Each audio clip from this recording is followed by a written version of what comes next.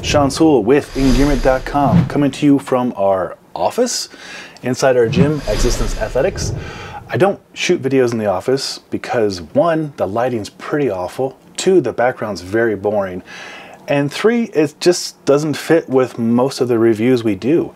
Usually we're doing outdoor gear reviews or technology reviews, but in this case we're reviewing a desk light, and it stands out so much that I wanted to shoot it in the environment which I use it in, and it might relate to how you would be using it, and that is the Lume Cube Light Edge 2.0, this guy right here. I currently have them off so I can demonstrate in a moment here the ways to use the light, the lighting, power, and the functionality of this. It's actually my favorite desk lamp, which is why I'm shooting a video on it. So let's get into it. So first off, we'll start with the office lighting. Above us is 4 really crappy commercial fluorescent lights. You know the kind, doctor's office, commercial buildings. They're atrocious. They're artificial. I despise them. Natural lighting obviously is my first choice when shooting videos. Not always under our control though, so we're inside sometimes, and when we're doing our YouTube videos, we're inside a pretty controlled studio-like environment, meaning I have some good lights going on. I have 3 good lights, and the camera is already set up, and so it's just a very pre-produced kind of setup, right? But not everybody has access to it. So I'm shooting this video with something that most people have access to, which is crappy overhead lights and a desk. This is literally my desk where I do a lot of work and edit videos. Got my widescreen monitor here. I'll have a review on this. This one's surprisingly good. It's under $300. And then my MacBook Pro. So this is my legit setup. And the Lume Cube Edge Light 2.0 is the ideal accessory for a desk setup, whether or not you're using a computer or not. It's just nice to have a desk lamp. There's a lot of cheaper options out there. This guy is about 160 bucks. This is the base unit, not the entry level. This is the one with a base. There is a unit that costs a little bit less that clamps onto a desk. You can clamp it on to the front of a desk or a kitchen table or a butcher's block or whatever you have access to, or in your shop perhaps onto your tool bench. All right, enough talking about the background. Let's show you how this thing works. This is really, really cool. So Lume Cube knows what they're doing with lighting. Like I mentioned, I've used a lot of their lighting solution products, and this is my favorite so far. It's a very simple design. There's a base right here. There's an on-off button. There's a switch to switch between brightness, up and down, and then color temperature. Yes, you can adjust the color temperature, and the coloring is pretty dang accurate for a desk lamp, and it just looks nice. So here it is. It is on. This is at 2700 kelvins. This is the starting point, meaning this is the lowest temperature you can get to, which is a very warm temperature, very soothing. I would use this for romantic settings, but also towards the end of the night or end of the day when I'm working, I will try and lower my blue light and go more to warm light. And I'll show you what I mean. So this is at 2700 Kelvin. Right in the middle is 5400, and that's a nice sweet spot for kind of matching the inside lighting we have here. And then we can get really crazy up to 7500 Kelvin, and that's like very artificial and almost purple bluish. And I'm going to bring it back down to the middle row at 5400, and I'm going to push the switch button, and you can see we have it currently at a low setting, 1%. And I'm going to raise it up. There's about 50%, and then there is 100%. Now, blinding you with that light doesn't do you a whole lot of good. Let's put it to work right here. So this is more light than I need for the area, so I'm going to lower it down to 50% is right here. Still more light than I feel like I need for this desk setup. So I'm going to lower it down, yeah, right there. Probably about 10% is where I have it. And that's just to keep the glare off of the screen right here as I'm editing and replying to emails, because the light's coming off here, creating a little bit of shadows and pretty unpleasantness.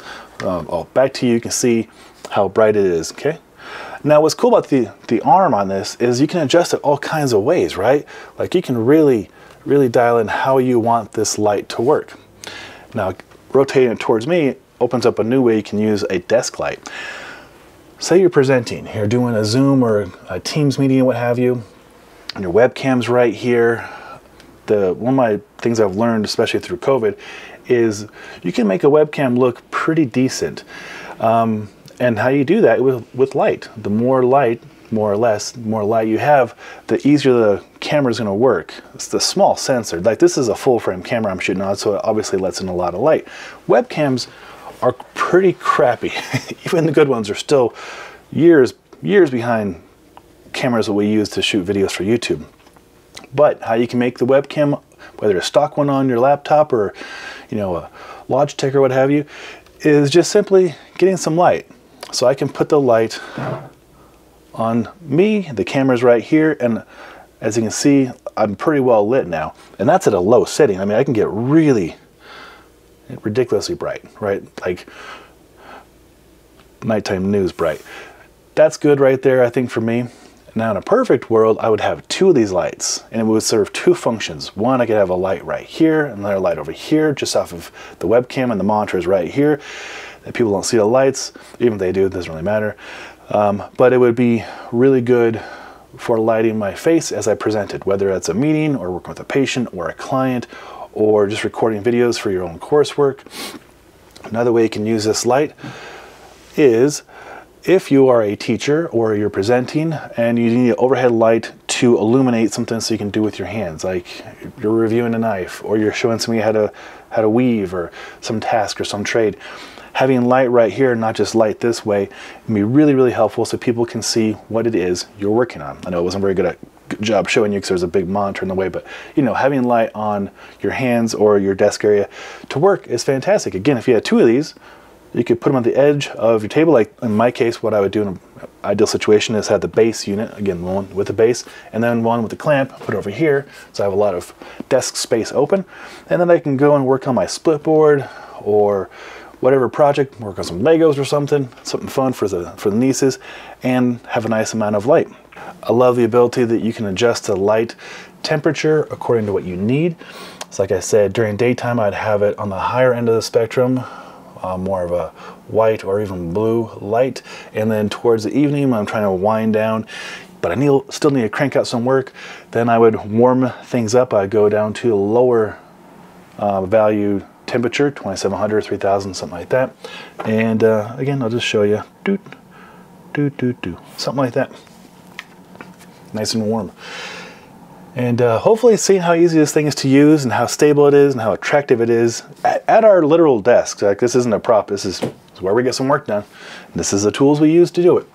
Hopefully this was helpful. I'll put a link below if you want to pick one up.